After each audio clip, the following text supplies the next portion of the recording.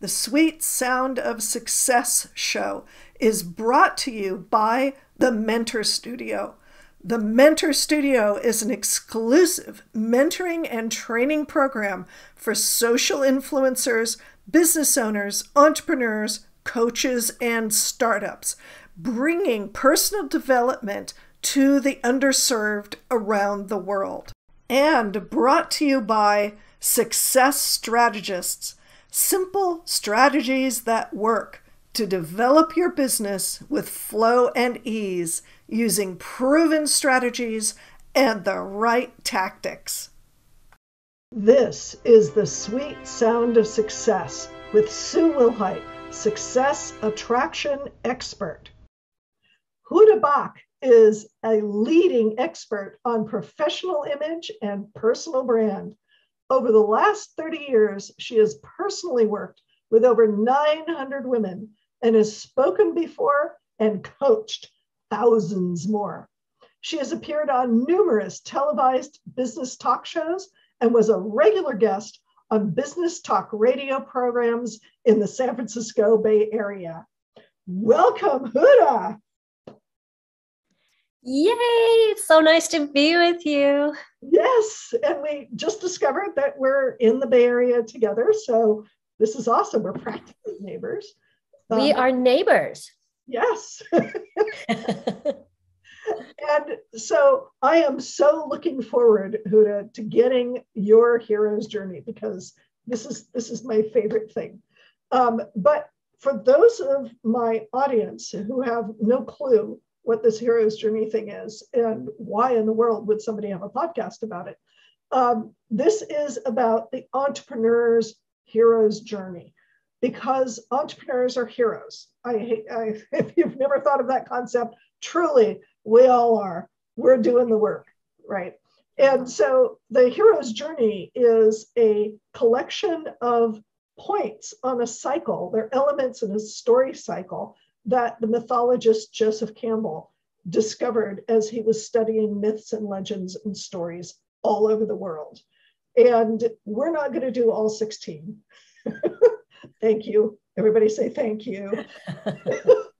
We're only doing 5 of those, which I think are relevant to the hero's journey. And they are the ordinary beginning, the call to action, whatever prompted you to get into this in the first place, the big hairy monsters. And sometimes they're literal hairy monsters, and sometimes they're woven into the call to action. And how did you deal with them?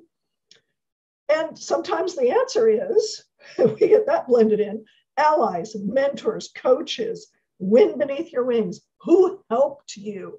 One of my previous guests, we talked all about helping and, accepting help and helping. So who helped you? And then there are the other folks. Joseph Campbell calls this the journey home.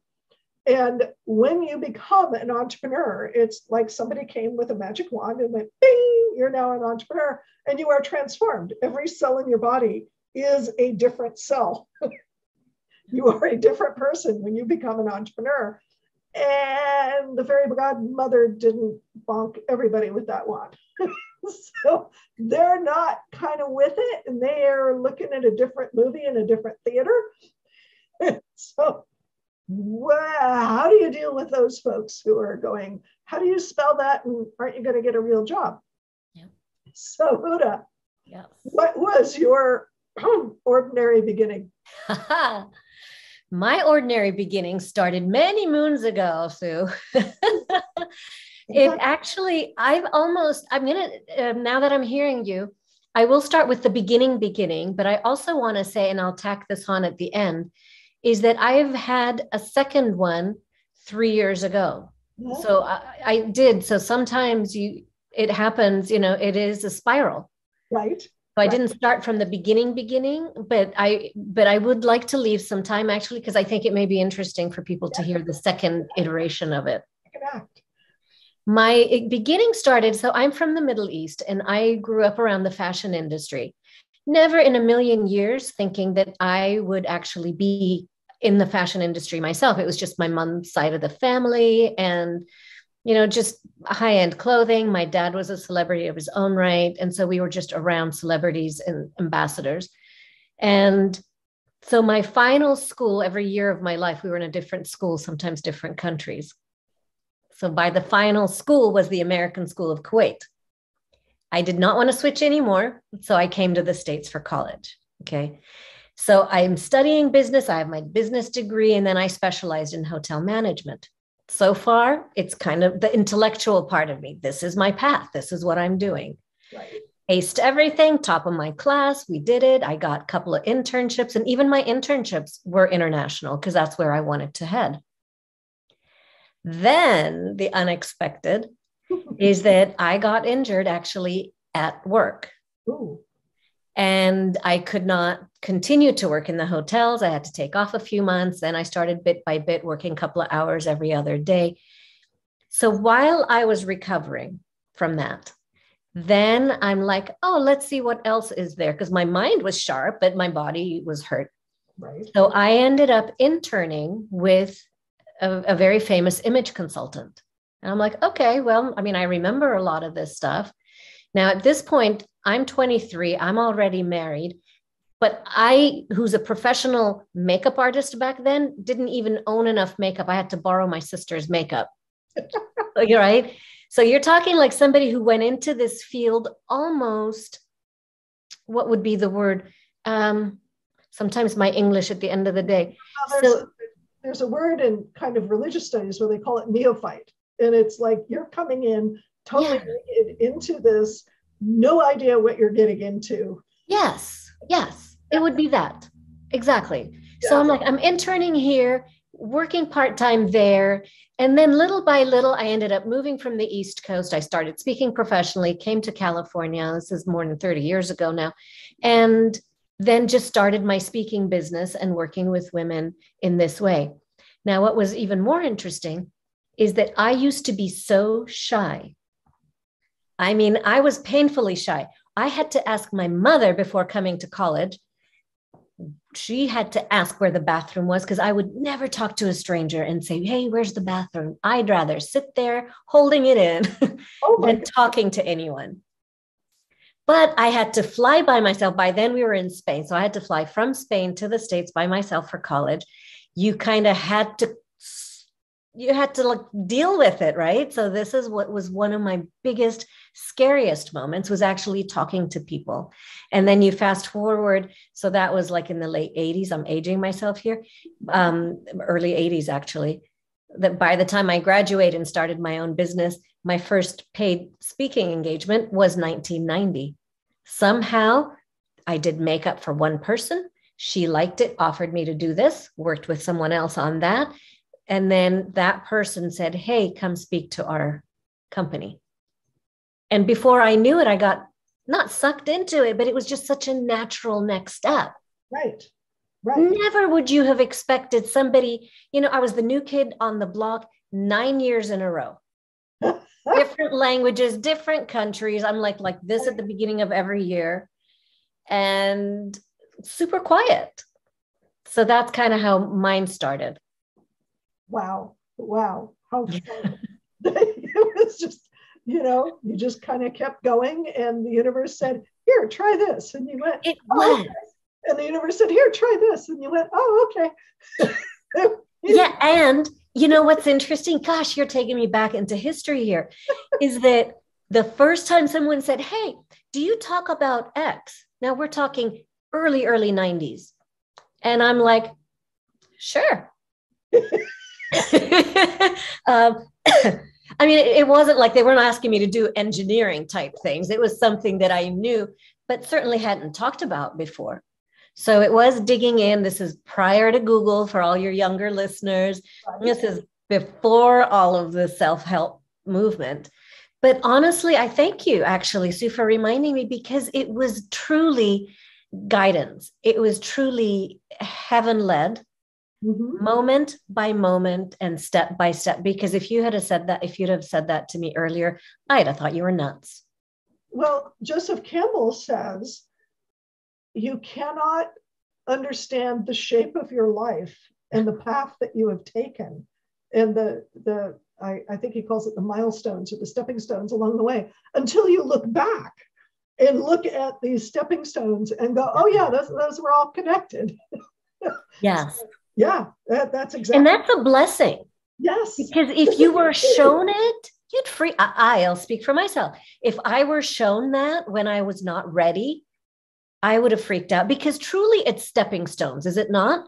Yes. It is one step, and then you're given enough information, not enough to bog you down and make you go running, but enough to move you another inch and another inch. Right, exactly. So were there any big hairy monsters besides shyness that you got to play with?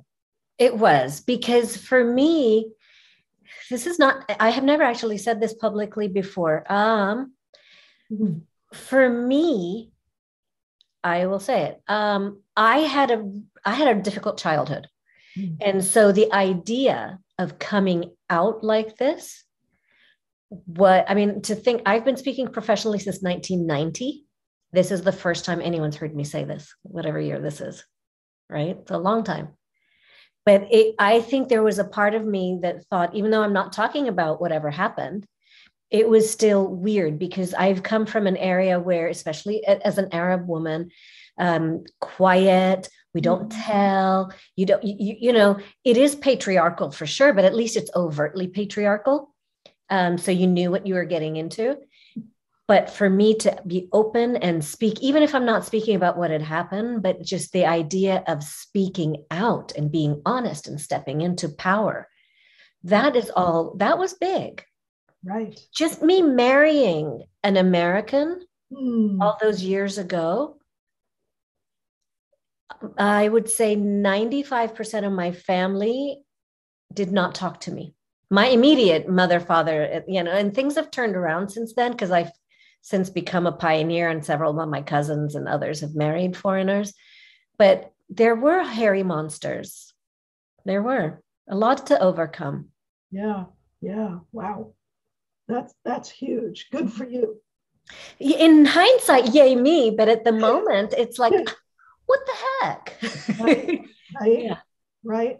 So who were some of the allies and the coaches and the cheerleaders that helped you through that? Oh, my mother has passed a few years ago, and I would say that she was by far my biggest cheerleader, and she was a pioneer in her own right, because she was the first woman to drive in Kuwait, Arab woman to drive in Kuwait. Oh, wow. Yeah, she made the news. I mean, her driver's license number was 19. Yeah. You know, so she was definitely, I mean, there was a lot of things that she had done, and it paved the way for me. She was the first amongst the whole, and you know, the Arab families were huge, and she was the first among all her siblings to work outside. I mean, so there was a lot of things that she had done. So I'd say first and foremost, it was her. And then I'd really say it was just along the ways, because initially when I started, I did not have mentorship. But once I moved to California, so 1994 is when I really started to get more of the coaching. And way back then, I remember paying $1,500 a month for coaching, which was an exorbitant amount back then. Yeah. But every single time that I paid for coaching, I always recouped it. Yes. And made some, you know. So I would really say, so I don't have a specific one person other than my mother to have seen that and see that's possible. But you got help. I did, because I think it takes a village. I know it takes a village to raise a child, but I truly believe it takes a village. I mean, look what we're doing here today. Yes. It takes peers and love and generosity of spirit. Yes, exactly. Absolutely. Mm-hmm.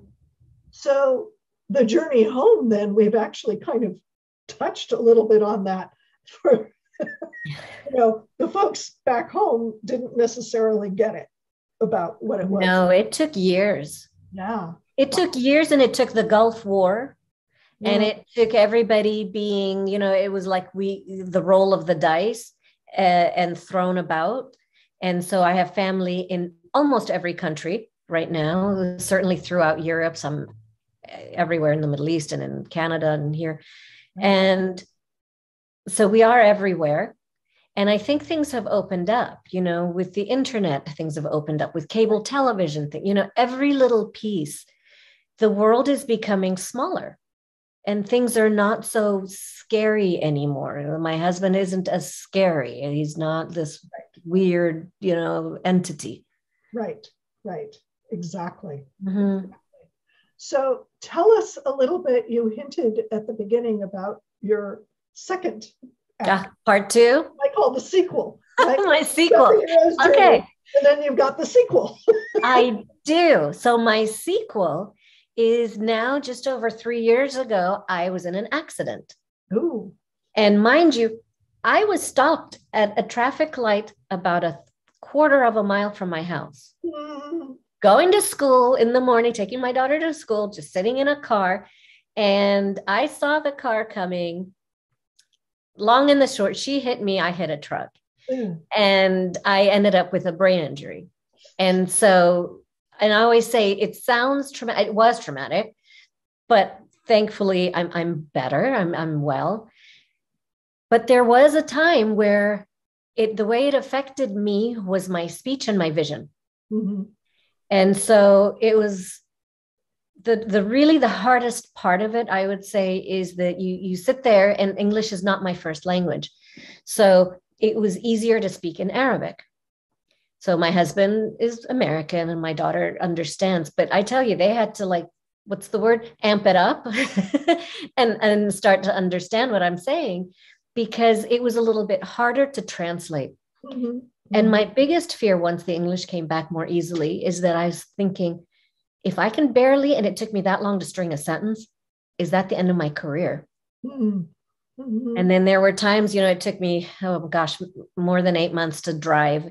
And the first time you sit behind a wheel and you're saying to your foot, okay, put the brakes on. And the brain saw it and heard it, but the foot didn't align and I could see the woman, so then it was 2 more months before I got in the car. So those things were scary. Again, had someone told me, oh no, you'll be fine in another 18 months, you'll be fine. But it's not, you don't have that. So it's a minute by minute, day by day, 3 months sitting in the dark, literally the first 3 months in the dark. Yes. So it was. And then the metamorphosis is that, I no longer wanted to do what I used to do. I wanted to work more on the inner image. And I'd been saying that and getting suckered into doing more the image consulting. Yeah. And finally, when this accident happened and all of this, I'm like, I heard you. I get it. It's a literal divine 2x4. It was, because I saw the whisper and the thump and the boom and that, but then the crash, there was no denying, because I couldn't do anything for 18 months. Okay, Huda. Yes. Yes. And I got it. And now whenever people tell me just to do something with image, I'm like, only if it has to do inner image first with the outer, because I could dress anybody up. I could make anybody look gorgeous. I mean, I've worked with 900 women. It's easy. But if the person herself, and I've worked 20 years, I worked with men, but if the person isn't ready or isn't aligned with how the transformation is going to look, they will revert right back.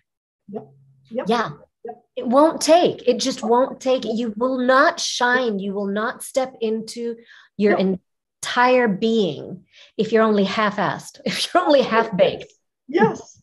Yeah. I totally agree. 100%. So that was the biggest metamorphosis for me, is not just I'm well enough, I can walk and drive and talk again normally, but to honor that divinity that has said for a while now, that's not your path.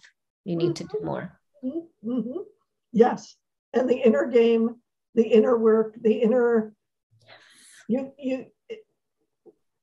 the philosophy that I tell people, my personal philosophy is what you see in your life outside is what's going on inside. So if you don't like that, it means that you don't like this. Yes. It's a mirror. It's a hard message for people to get. And people don't have the ears to hear it. But you're right. A lot of us don't have the ears to hear that, or don't believe it when we hear it. Right. Because we filter it. Right? Yeah. Oh, yeah. So do not wait for that huge accident and a brain injury. I mean, I'm grateful I recovered. It was a long process. It's not easy. And I'm not 100%, but I'm so close. But Sue, I really wanted to emphasize what you said, because the way that I do image now is I used to keynote about it, but really what I only do now is I say there's 4 components to your image. And most people think physical, your hair, your clothes. Mm-hmm. It is, yes. It's also your mental, your emotional, and your spiritual. And unless all are aligned, you will walk in contracted. You will walk in not feeling like you belong in that room. You will not walk in like you own it. And my whole thing is for you to own the stage, to own it and shine in any spotlight. Yes. And it becomes an integrated whole when you're like that. And it's not just that you've put something on this shell of a body and you're kind of carting it around on top of your body, right? It's just this thing that's on top of your body. If you don't own it, if you're not in alignment with it, then it's just a piece of cloth that's hanging off your bod. Nothing. Exactly. and thank you for even saying that, because it can count against you. It can be against you because you're feeling uncomfortable. Yes.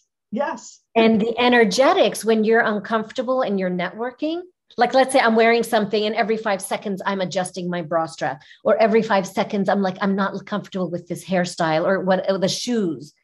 You may not understand why I'm distracted, but you're going to just say, next. You're not going to sit there long enough to uncover why. Right. Yeah. So, speaking of gifts. Oh, yes. Good segue. You have something to share with our audience. I do.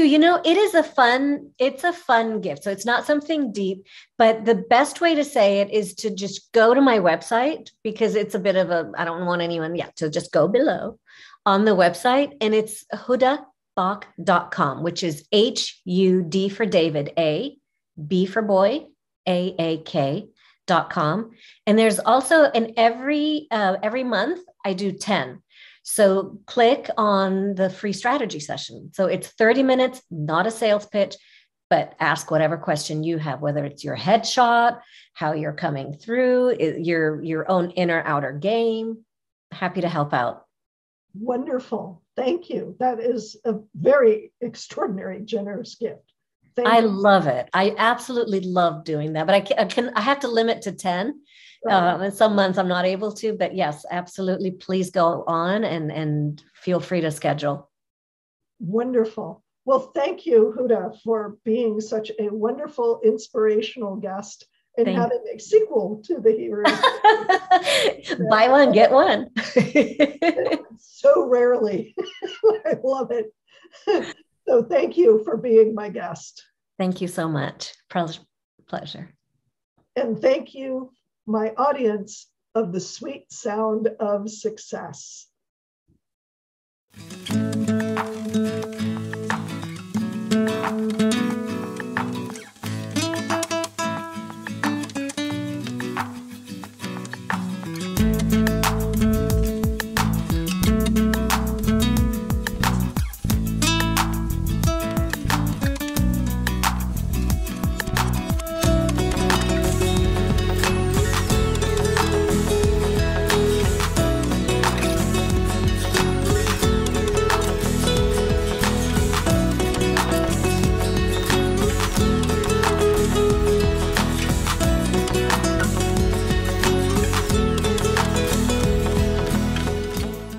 What are your dreams for your business?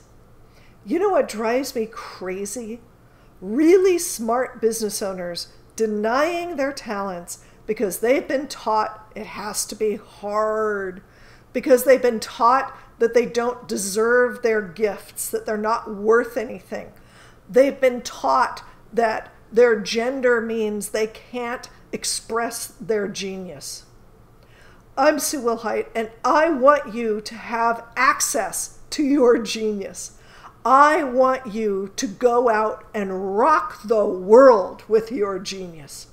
So I created the Call to Action coaching program. It's all about getting to the heart of you and what you've got to share with the world to make a profitable business that thrives and allows you to make a difference in the world. Click the link to sign up for the Call to Action coaching program today. Don't let your genius go unnoticed.